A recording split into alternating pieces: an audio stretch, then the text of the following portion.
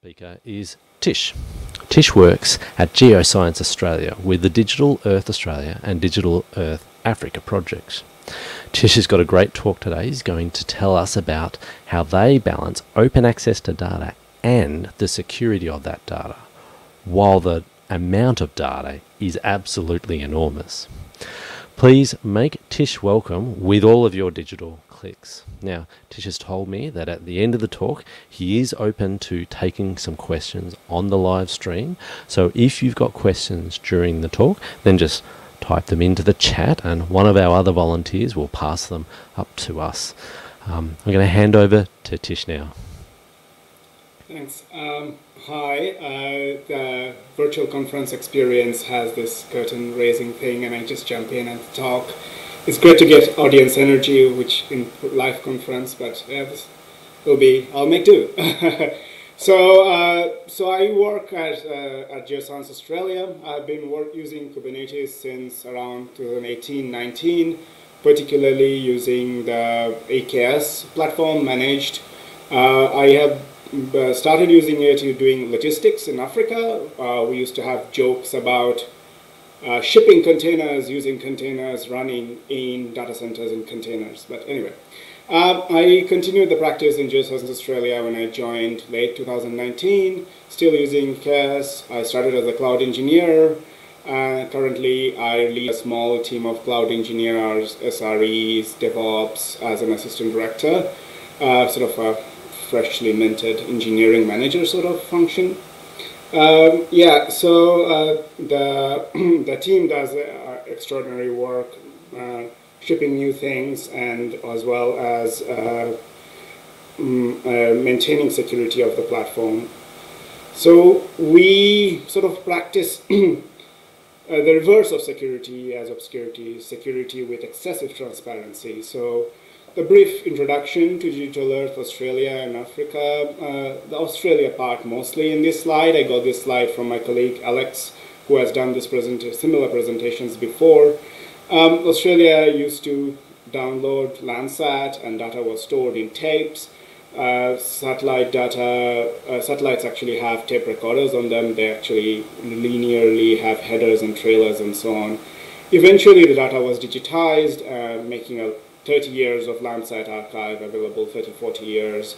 It was initially called the Geoscience Australia Data Cube, AGDC, but now it's called the Open Data Cube, new, improved. It's like a suite of open source projects we call the Open Data Cube. Its function is to support government and industry, making Earth observation EO data available, accessible, usable in Python and other languages, hosted in a nice format in the cloud.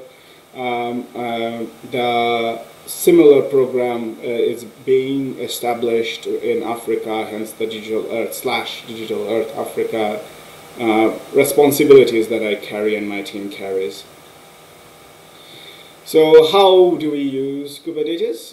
So Kubernetes is newfangled and everyone, even a startup with one user is trying to use Kubernetes, we don't. So you run multiple web applications. For people who do GIS, image serving, OWS, which has WMS, WMTS protocol serving JPEGs and PNGs from the satellite imagery. We have Explorer, which is sort of used to be called Dashboard. It's sort of like a BI, business intelligence tool to show what data we have, which days data is missing or something is happening. It sort of does a geospatial temporal catalog viewer sort of thing of what the data holdings are.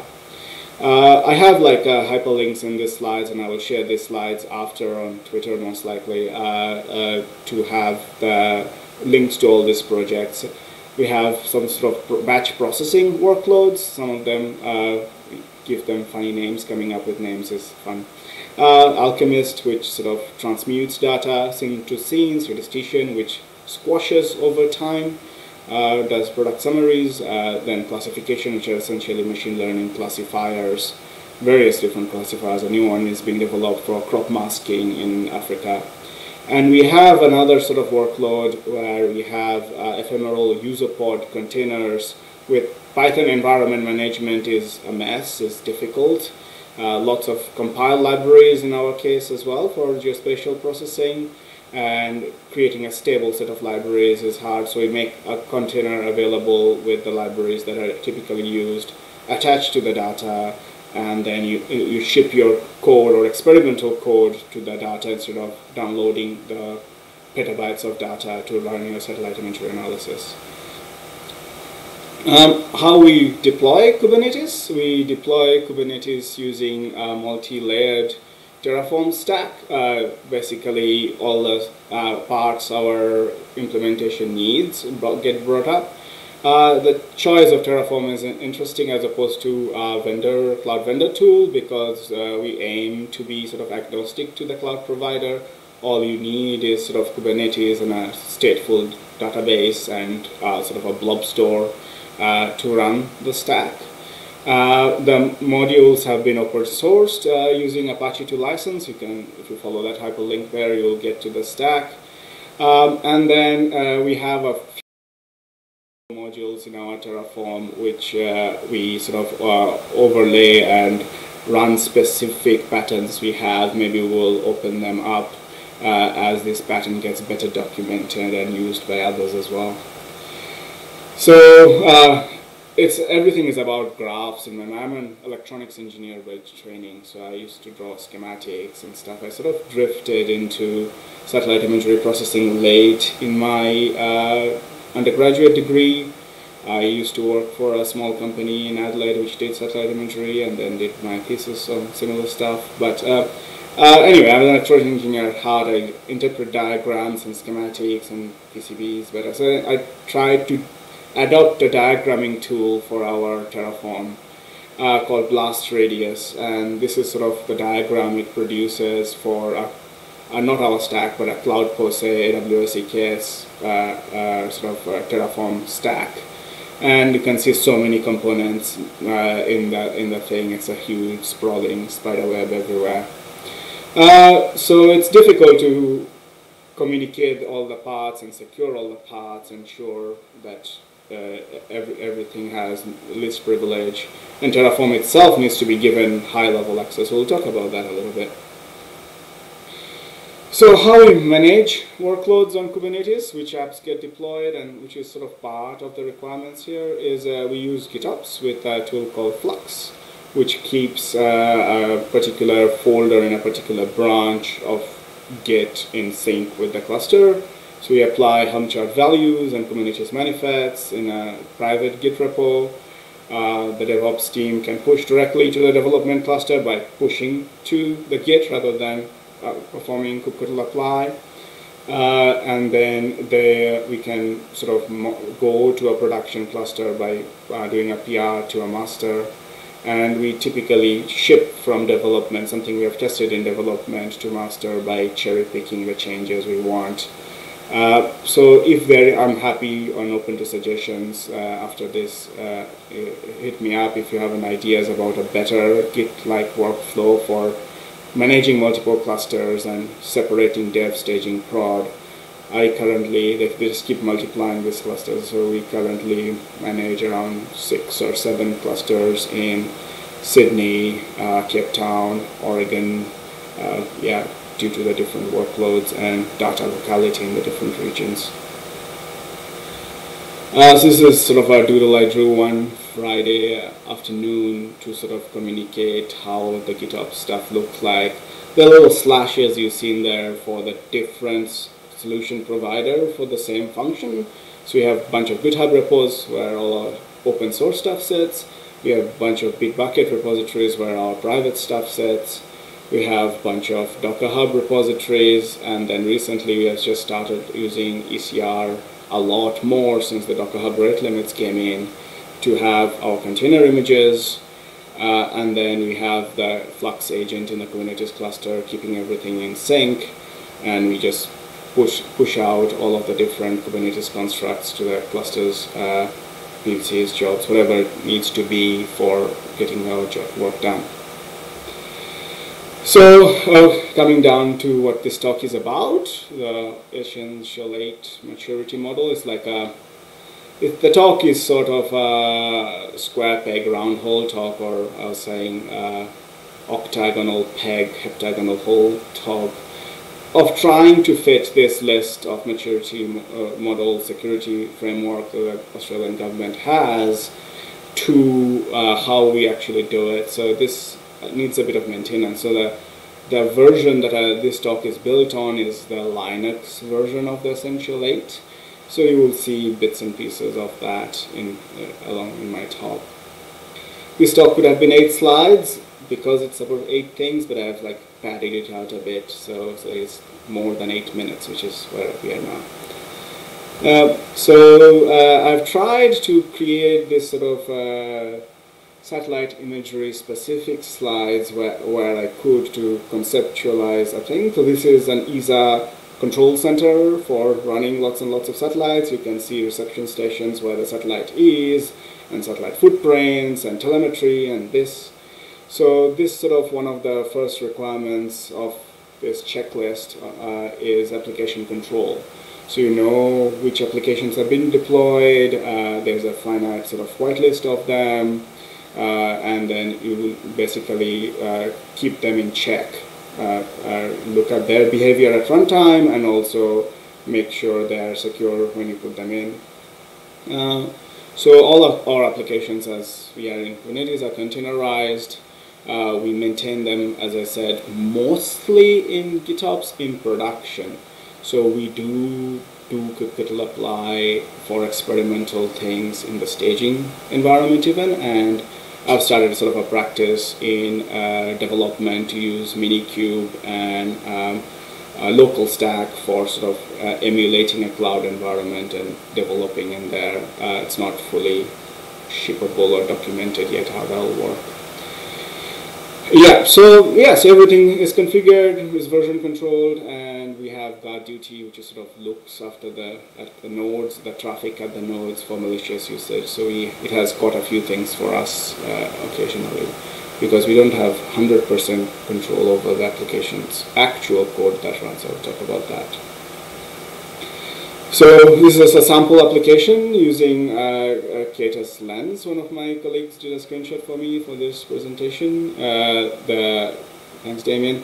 So the Airflow is a cron on steroids sort of thing we use in our processing as our processing management tool, workflow management tool. It has lots of different moving parts. It has a web UI where you can see your processes graphically. It has got workers, it has got Redis, it has got sort of a scheduler, it has got lots of different moving parts, and that's sort of what an application typically with lots of services in it in Kubernetes ends up looking like. And then in this particular namespace, so this is the contents of a particular namespace we call processing. We don't have separate clusters per type of workload yet. Maybe we will do that. Then instead of having 6 clusters, we'll have 18 clusters, but not there yet. So that's sort of typically what an application with its sub-services looks like to us.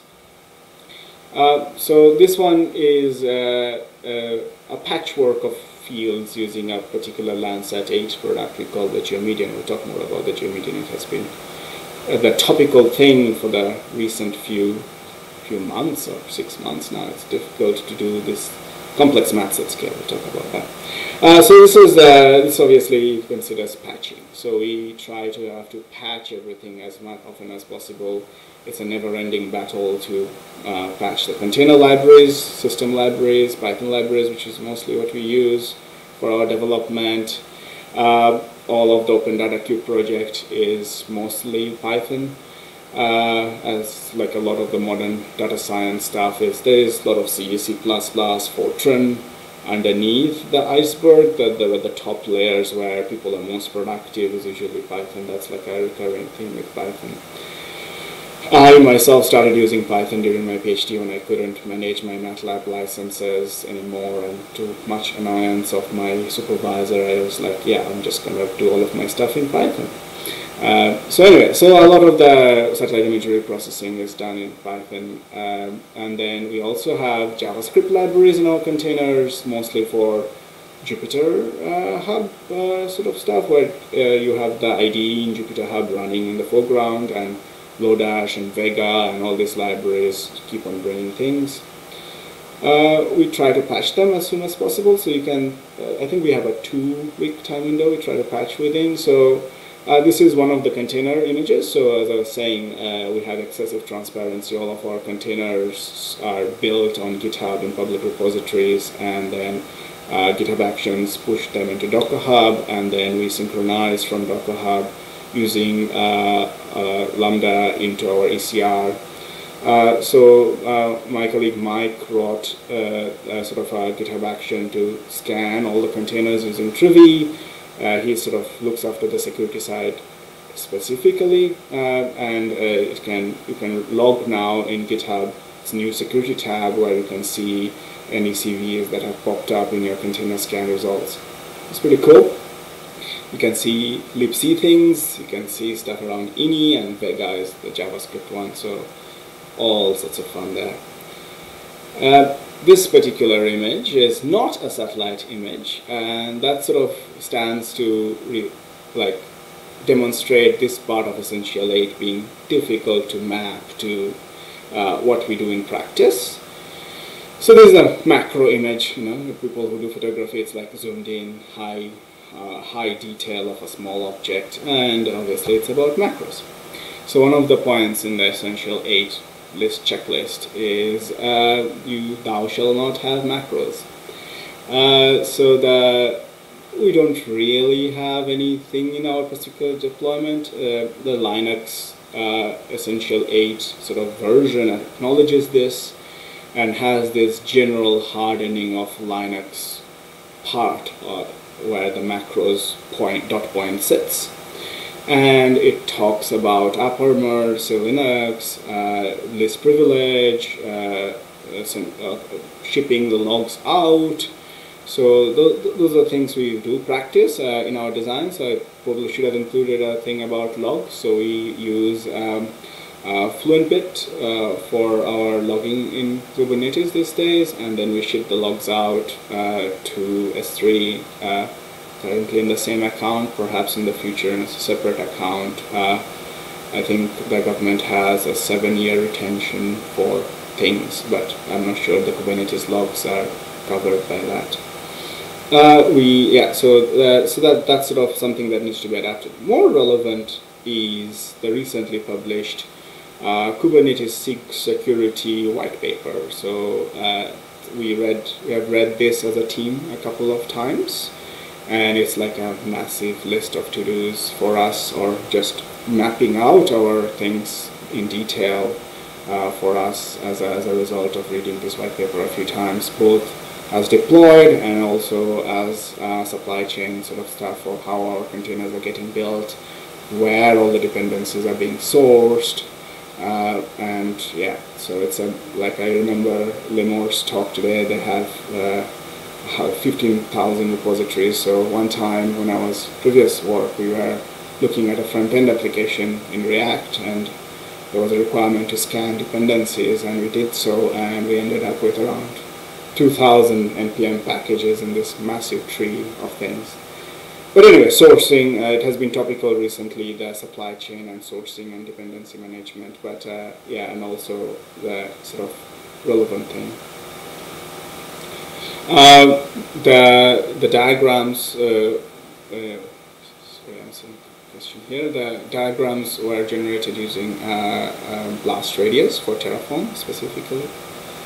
I can take questions at the end of this. So the next point is about hardening. So this one I've picked Alice Springs, a hard part of Australia to live in. I don't know if that metaphor translates, but Australia has pretty good deserty landscapes to pick from for hard places to live. So we try to do static container analysis. I showed the Trivy one before. In the past or concurrently, we have used other container scanning tools like Player Scanner. ECR has a built-in scanning tool. We just recently got a Docker Hub paid subscription, which gives us SNCC as a scanning tool. I'm not sure I'm saying that right. Sneak. And then we also are sort of looking to implement Falco and other runtime scanning solutions so that you can look at the behavior and the privileges and syscalls being met by the containers. For the Python code analysis, one of our projects is looking at using Bandit for Python. It's part of the PyCQA suite of things. So it comes with PyLint and other things you love. And are super opinionated about how you write your Python. And then the black sheep in our cluster is Jupyter Hub. It's specifically the Jupyter Hub user pods. If anyone has used Jupyter Hub, it's like this multi-user shared Jupyter workspace for developing interactive notebooks.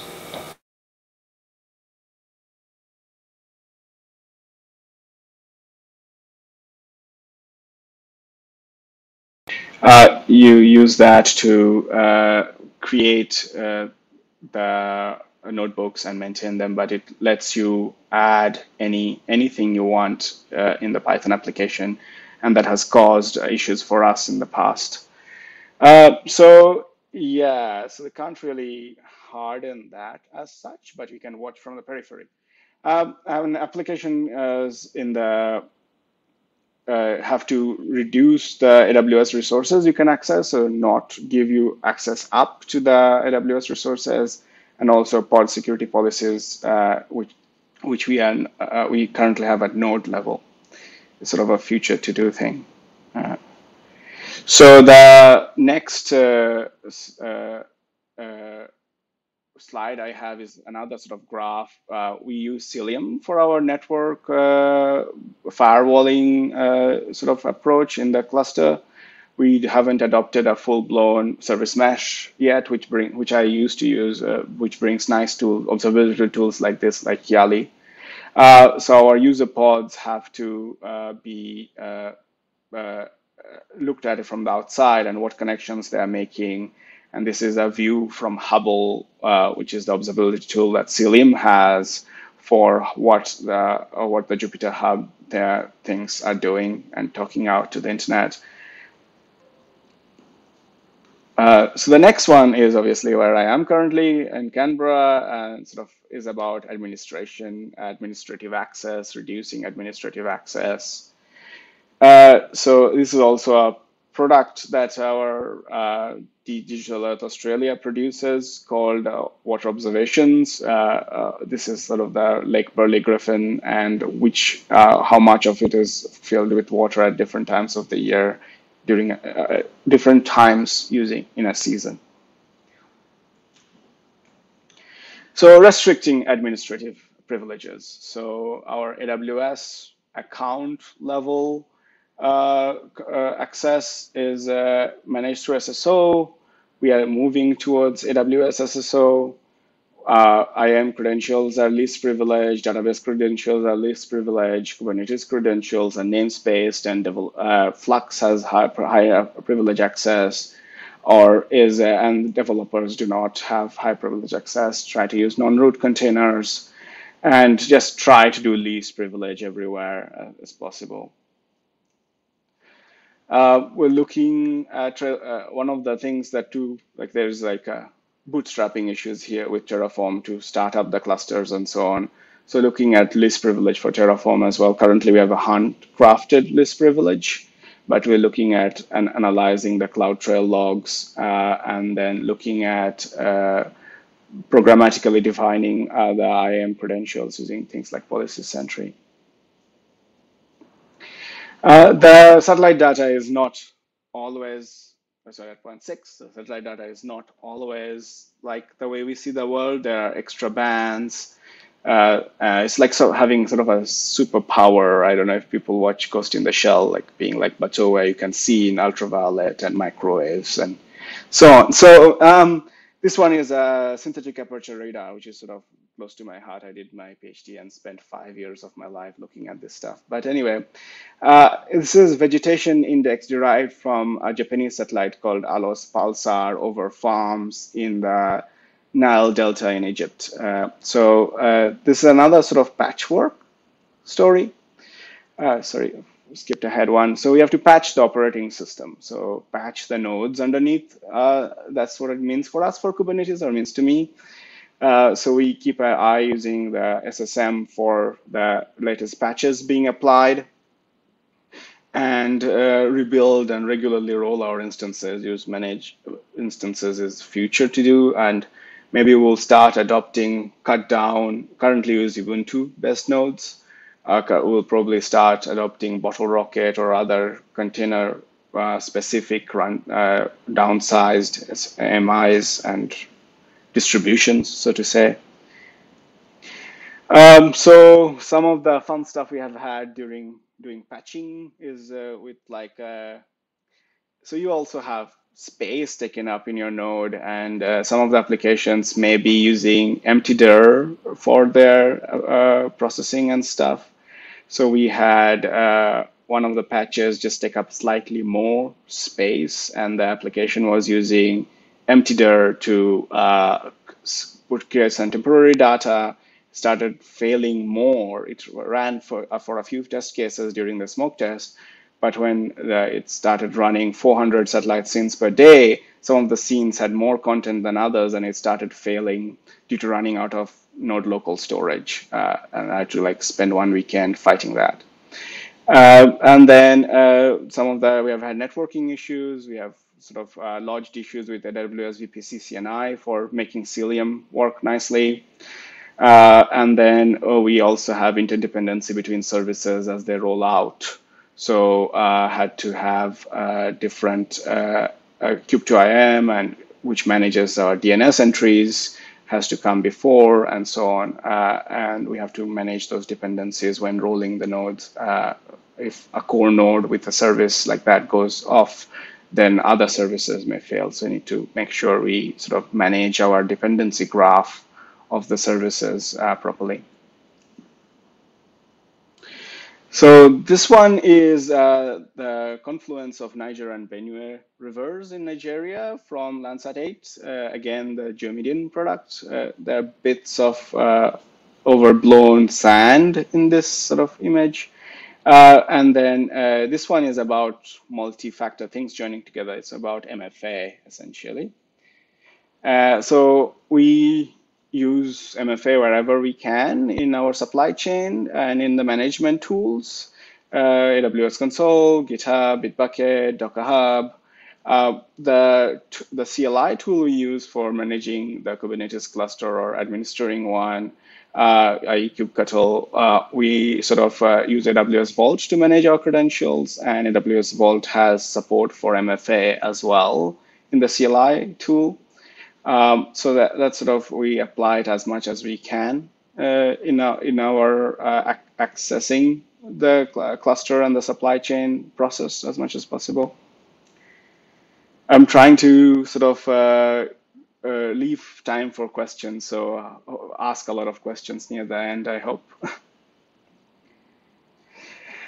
The next one we have here is swath of scenes in a day captured over Africa using a couple of satellites from the European Space Agency, the control center we had in the beginning, called Sentinel-2A and B.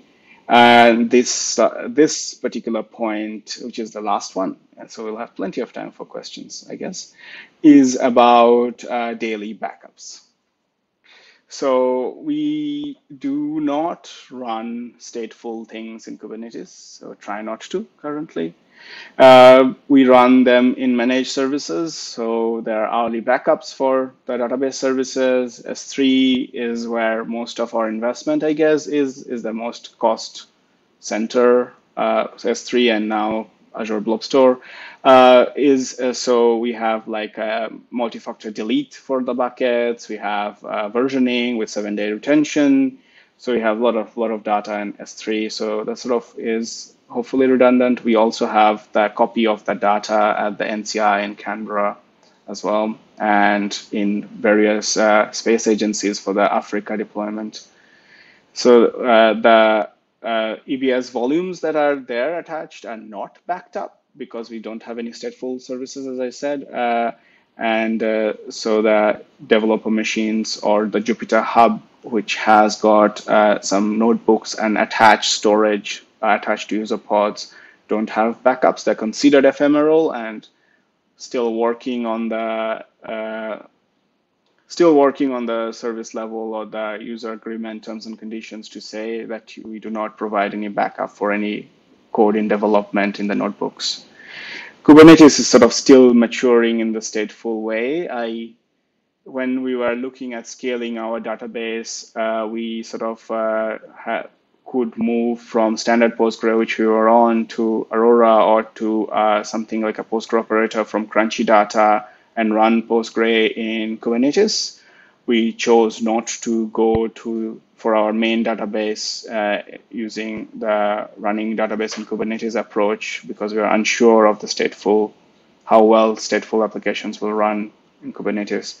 We may still explore Postgre in Kubernetes for a developer database, which can be attached to Jupyter Hub and thrown away sort of thing, because our design has a lot of the data in S3, but the indexes all sit in Postgre. So it's difficult to develop without access to an easy Postgre database.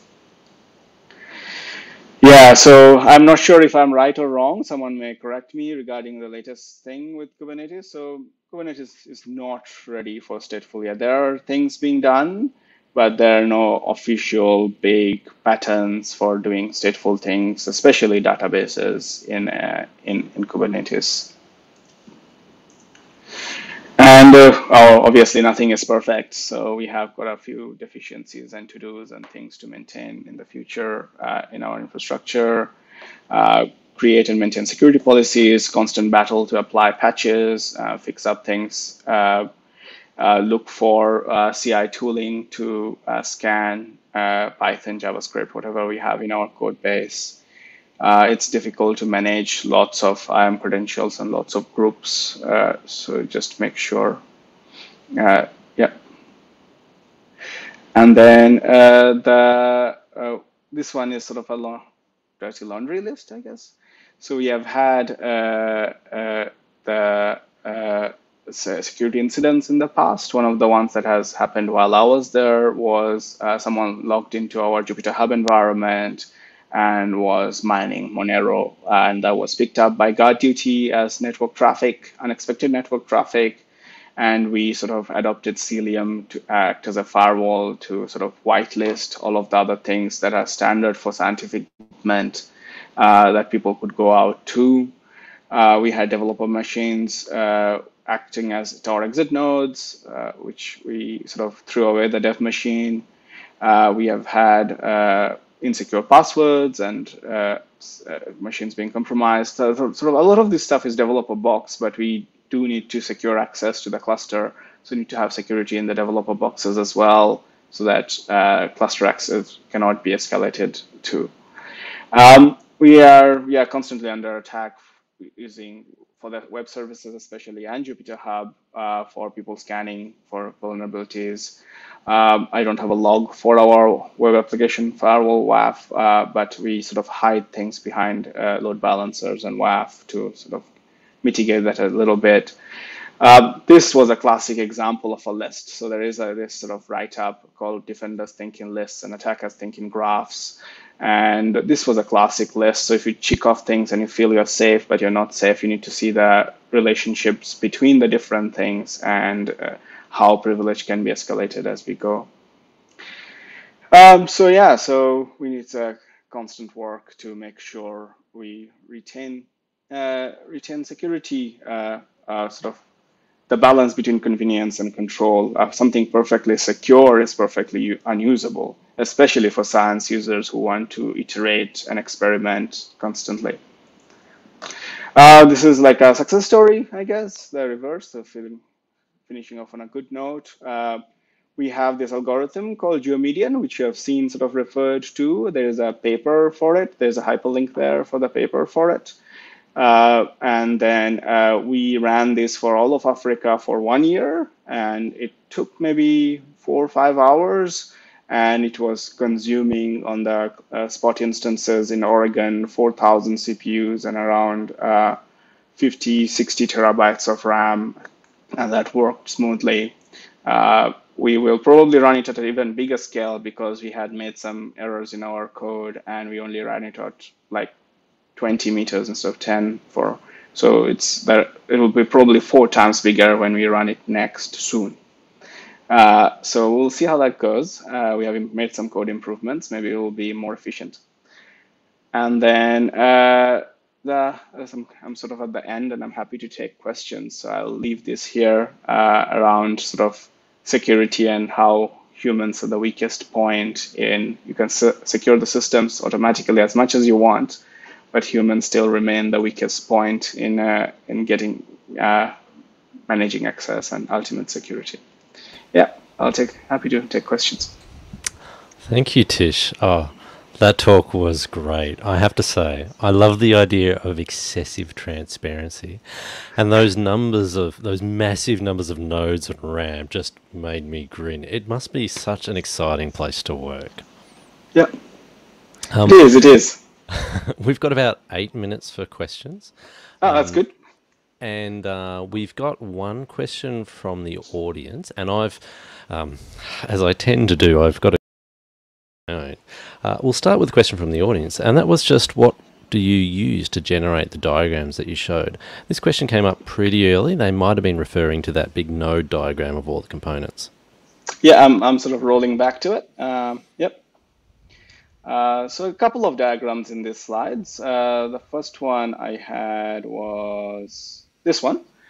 So this one was generated using a tool called Blast Radius. It's written in Python. It basically is a mix of GraphViz and D3.js for the front end. It takes a Terraform graph and then renders it to a GraphViz file, and then has a little UI which lets you filter and navigate and highlight sections and cut the graph a little bit. It's great for exploring big stacks. Excellent. I was wondering, so you talked about patching and lots of upgrades. With so many components that we can see in that diagram, how do you check that any one component that hasn't, for whatever reason, needed a change recently from a business perspective, how do you check that it doesn't have any unpatched issues that are just kind of lurking there because it's been a while? Yeah, so we do have some support. So our team, the organization has around 100 plus AWS accounts under the organization, and our team manages maybe 7 or 8 of them. And there is a sort of an enterprise cloud enablement team, which has tooling applied to the accounts, which sort of looks after the other parts that are not under our direct responsibility. And one of the things they provide are these dashboards using the system manager, where you can see what has not been patched, what are the vulnerabilities in other parts of the system. So that I don't specifically implement those. I do have a team member who works closely with them and is sending things that are in our stack and they haven't covered back to them to apply across the accounts, because we don't actually have root access to the organization account to manage all of them. Nice. That answer leads really well into my next question, which is, this is a really large environment. Can you tell us roughly what the size of the team is? And also, I'm interested in the temporal nature. How long has it taken to get this environment, from an initial idea up to what we're seeing today? Sure. It's my first year working in government. I've worked in private industry before. It's a year and a bit. The team has been fairly stable for a while I've been there. It's 5 people in this team, the team I work with and lead. I would say it has taken many years to get to this stage. The AGTC has been running maybe for 10 years. The DevOps team has been around for 3 years or so. There have been previous iterations. If you look in the GitHub histories of the stack on ECS, and then using our own nodes, using our own Kubernetes one, and then when EKS was available on EKS. So it has taken maybe 3 years to get to this stage. Cool. We've got a question from Peter Nunn. Peter wants to know if it's possible to find this stack somewhere so that they can try and apply it to their infrastructure. Yep. So I'll go back. Sorry, I'm just jumping around. I have links and I will probably share the slides. So this hyperlink here leads to the stack. So maybe it's showing up in tiny font in the bottom. Yes, I was just leaning forward for that. Yeah. I'll probably just drop out of this presentation. The screen is still shared, so I have nothing else in this tab. So I'll just follow that link through. Yeah, so this is the Terraform that we run. Nikita is the lead. When I joined, I worked with her to sort of support. I can see there have been lots of contributors on this over the years. The stack is shared with CSRO as well. They run several instances of it all over the world. Yeah. So it's been a shared project. So if you want to look at the insights of how this has come together, you can see how long it has been running, I guess. So. Contributors. Nikita would be the major contributor on this, but it has been. Tom was my predecessor in this team. Like you said, excessive transparency. This is wonderful. Yeah. So you can see who has done what. Go on. Yeah, we've only got a few minutes. I've got a comment from Martin Vizier, who says that it's wonderful that you're being so candid about open security incidents, which makes me think about one of my other questions. I was wondering, do you have a robust cyber incident process, or has that kind of come up as you've been experiencing these small cyber incidences? We do have what we call what would I say, an incident retro or postmortem process, like a blameless postmortem process. We follow a tight sort of agile methodology where we keep on improving our processes as well as like the system itself. And then whenever one of these incidents happen and we pick it up, or our cloud enablement team picks it up, we sort of do a tear down, redeploy of the cluster. So we can actually redeploy the cluster using the stack in half an hour to an hour. So being stateless is a good thing. So we have done that recently. It was actually someone who started and was exploring this cluster, destroyed the control plane. And in the development cluster. And we give high level access to the development cluster just so that people can learn. And then we brought everything back in half an hour. It was weird. We probably need to improve our monitoring because the control plane disappeared, and all the applications were still up. It was just we couldn't manage them, monitor them. So cool. Well, that is bringing us up pretty much to time. We've got less than 1 minute. Thank you so much for that talk. That was really great. Coming up next in this channel, we have more talks. There's so much more content to come. Our next talk starts at 11:40 in my time zone, Australia, Melbourne time zone. That's only 10 minutes away. It's going to be about supporting BPF with the GNU compiler toolchain. It's being brought to us from Jose E. Marchesi. So, to wrap up this section, please give us all of your digital clicks and claps on Venulus, and we'll see you again in about 10 minutes.